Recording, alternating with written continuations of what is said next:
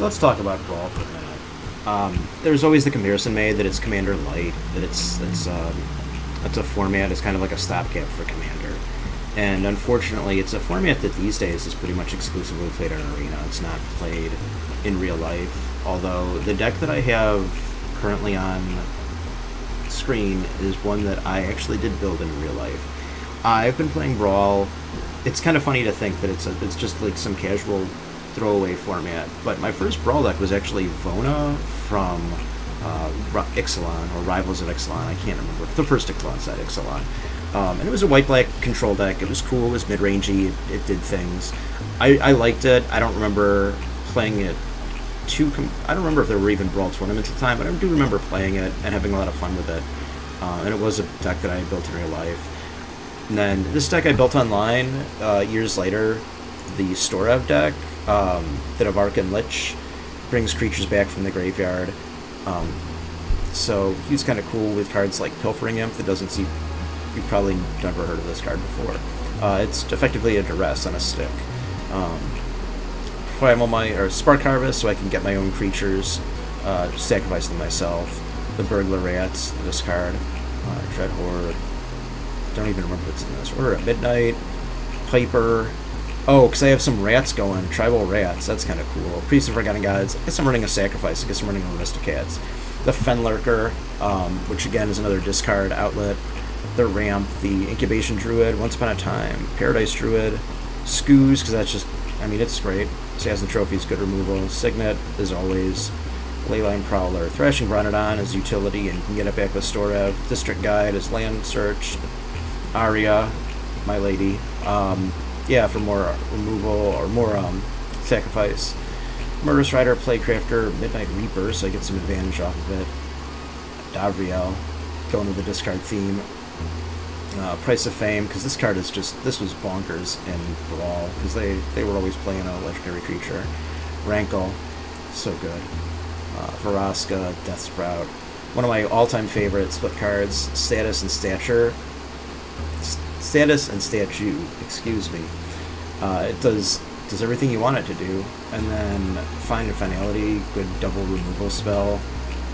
Liliana, the top end. Garruk, another great top end. Casualties of War, you know what this is all about. Beanstalk Giant, and the Great Henge, and a bunch of lands. So this is one of my early Brawl decks. I'm going to move to another one, the Big Pig.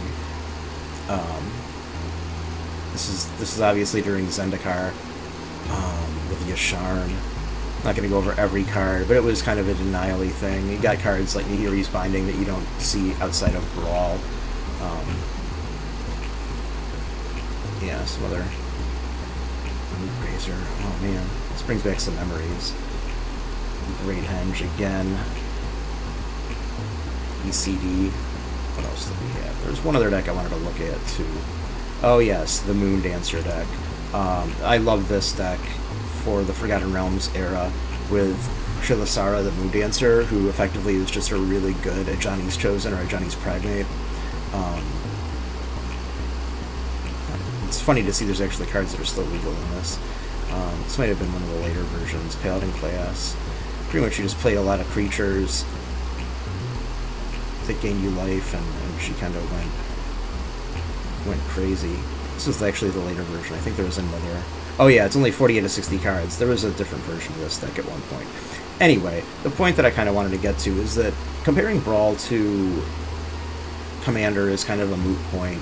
It's kind of like comparing heads-up poker to, like, you know, a standard poker table, because in Brawl you're only ever facing one opponent, and you have a much more limited card base than you do for any Commander or even historic Brawl, so the decks are a lot tighter. Like, as you've seen in the last few videos, is that I've been playing other decks, but when you're playing Black, it's kind of like you're forced into playing Cut Down, Go for the Throat, Infernal Grasp, Shieldred's Edict, wherever that is, Shieldred's Edict, because those cards are just so good. They're so powerful. They fit that power suite.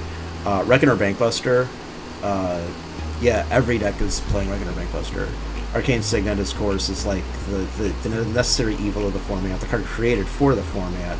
So that's kind of one that just you're always going to see Fable of the Mirror Breaker, another one that if you're playing red, you have to be playing it. And that's going to be true for every Brawl deck that's got red in it. I'm going to say, go into like a white deck, going with like Sigarda, or whatever. The fact that one of the more powerful cards that it's in Commander, in my Commander deck at least, is the Ambitious Farmhand. It just replaces itself. It's just phenomenal. So that's the point I'm trying to make, though, is that I'm playing Brawl because I enjoy it, and because it isn't Commander Light. It's a different format. It sees the best cards from Standard distilled into a deck that's kind of like Commander, but it's not Commander.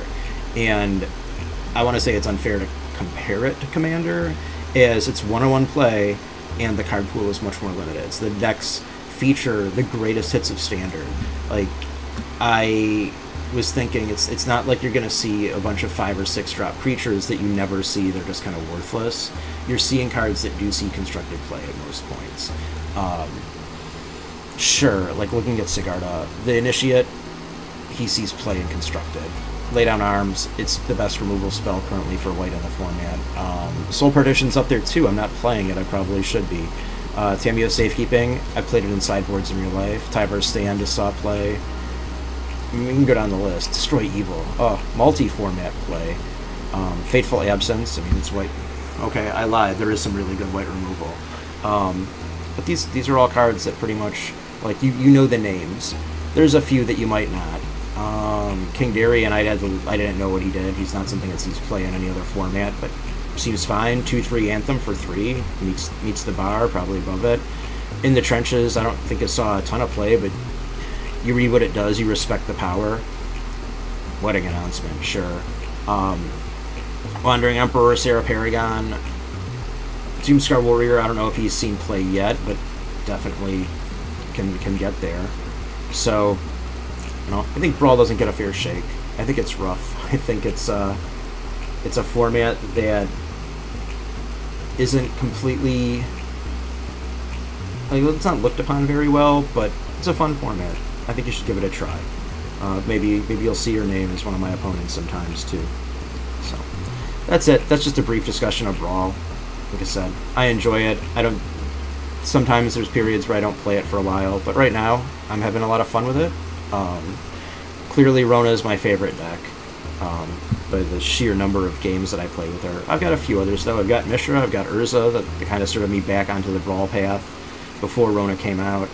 I've got a Heliod deck that I don't play because it's not very good, but I love Heliod. He's my man.